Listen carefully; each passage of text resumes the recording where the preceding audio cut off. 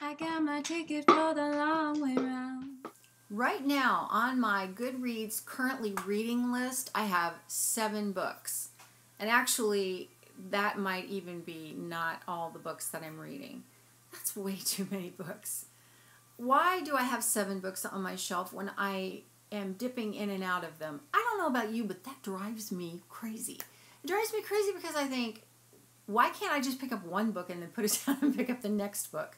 Well, for me, the reason is because I read things on my iPad, which is an ebook. I listen to things on my iPod, which of course is listening, and then I will read things in print. So let me just go through these books. I'll tell you what they are, and I will make a decision right now whether to DNF them or not. In print, I'm reading Underworld by Meg Cabot. This is the second book in the Abandoned trilogy. I read Abandoned a while ago. I'm pretty sure I listened to it. I picked this up in print from the library because I didn't like the narrator. Now, this is very common for me. I will very often put a book aside because I don't like the narrator and I think, I need to read that in print. So I picked this up in print and I'm about halfway through and I like this book. So what I need to do is sit down and read the book. Just read it and nothing else. It's hard for me to sit down and read a book because I'm active all day long. I'm doing stuff all day long. That's why I listen to audiobooks. Need to finish this book. I'm not going to DNF this one. Poison Study by Maria V. Snyder. This book, I'm about halfway through. I started it on audio, did not like the narrator, and so I switched over to print because I own this book. Because I own this book, I'm going to DNF it for right now. I have another shelf on Goodreads, which is Gave Up for Now, Read Later. This book is going to go on that shelf. I like it well enough. It's an interesting story. I like the characters, but I don't love them. There are other books I want to read right now, so goodbye, Poison Study by Maria V. Snyder. Maybe I'll get to you another time. I can't because it's on my shelf and I own it. The Virgin Suicides by Jeffrey Eugenides. Okay, 2 things about this book. First of all, it's literary fiction, and I don't read literary fiction very often because I like YA a lot better. I know it's about girls in a family who all commit suicide. Okay, I deal enough with depression in my life that I'm going to have to be in a very happy place in order to read this book. No. I feel kind of guilty about this because so many of my friends on BookTube especially, and on Twitter, they read a lot of literary fiction. And I feel like the, person who's like not as smart as them because I don't read this stuff. No. Gotta DNF this one. Gonna try not to feel guilty about it. Matilda by Roald Dahl. No. I own it. It's on my shelf. I'm DNFing it. Maybe at some point in my life I will pick it up again to read to a kid, maybe. Oh, this is a hard one. Harry Potter and the Chamber of Secrets.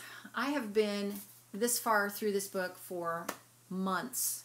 Haven't taken it off that list, the currently reading list, because I keep thinking I'm going to get back to that.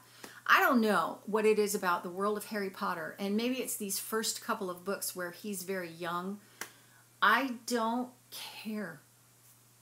I don't care. I know that makes me a terrible person because it's Harry Potter. But, I think you really have to want to invest yourself in this universe, this world. And I don't want to right now. Maybe I will at Christmas time. Maybe I will another time. But there are just too many other books that I want to read. And I know it's always going to be there. So this is going to have to go on that. Put it aside for now and maybe later shelf. I've got all the Harry Potter books up here. So I have them to read anytime I want. And my youngest daughter has said, I'm not talking books with you until you read Harry Potter. So, okay, but it's just not for me, at least not right now. So I'm going to DNF this one. So that just took 4 books off my currently reading shelf. I'm also currently reading on audio Unraveled by Gennifer Albin.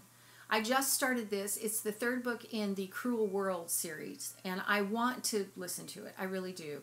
I want to finish that series, even though I've heard that I may not like the ending. But that's just one that I think I want to be committed to. I've committed to the series, and I want to get it done. So that one I'm not going to quit reading. So that's going to stay on the list. I'm also currently listening to The Young World by Weitz. Now the thing about this is that it's on my iPod that I use when I swim. I haven't been in the pool for, I don't know, a week. So that's a week that went by that I was not in that world with those characters. And I'm not terribly thrilled about that world anyway. I didn't really love those characters anyway. Now I'm within about an hour of being finished with it. So I'm going to give that one last session in the pool. And then if I'm not finished with it, it's going out the window. I just don't care. And when you don't care about a book and you're not in it constantly, desire to come back to it just lessens and lessens and lessens. So that's on its last legs. I may DNF it. I've also just started the Retribution of Mara Dyer, which is the third book in the Mara Dyer series. It just came out. I have it as an ebook on my iPad. I like this book a lot. It has gripped me immediately, and I'm hoping that I will sit down and just read it like in an evening. When I have an evening to read it, when my eyes are not falling shut because I've had a long day. I don't want to DNF that one, so I'm going to leave that one on the list. So I think I've narrowed it down to each device. I've got a book in print, which is Underworld. I'm half done, so I can finish that. Mara Dyer, I want to do that. The 2 books on audio.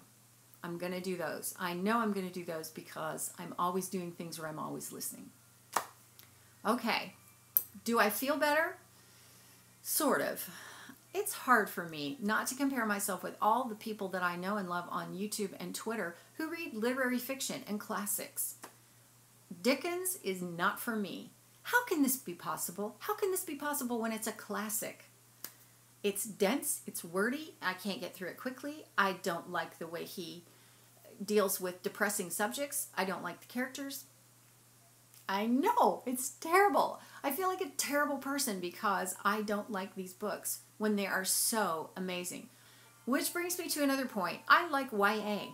I don't want to have to work hard to read a book. I have to work when it comes to literary fiction. It takes my attention. It makes me have to concentrate hard. Now, it's not that I don't concentrate on YA. I do. But it's fast-paced. It's written for people who are in a generation where they have information coming at them all the time. The TV, the internet, your iPod, your iPhone, you know, everywhere. People in general. I think I'm kind of that way.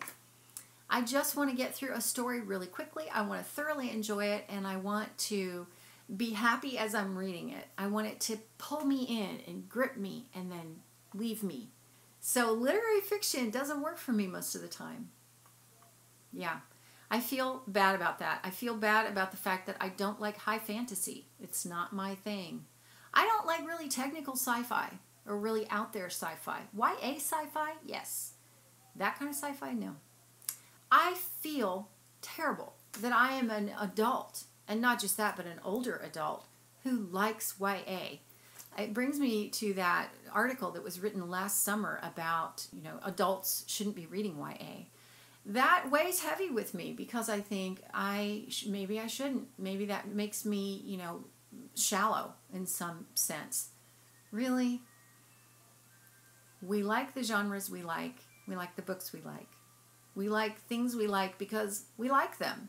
And, you know, there has to be that point where you say, I know my friends love this kind of thing. I know this excludes me from some circles of friends that I wish I were not excluded from.